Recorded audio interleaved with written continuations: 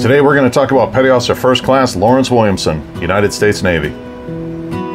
Back in May of 1986, Laurence left his hometown of Soldotna, Alaska to go to Great Lakes for basic training with the Navy. Once he completed that basic training, he received specialized training for propulsion engineering basics, GSEA school, and also GS Advanced Operator.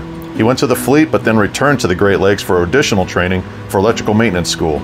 His primary function in the fleet was GSE 4123, Gas Turbine Electrical Maintenance Technician.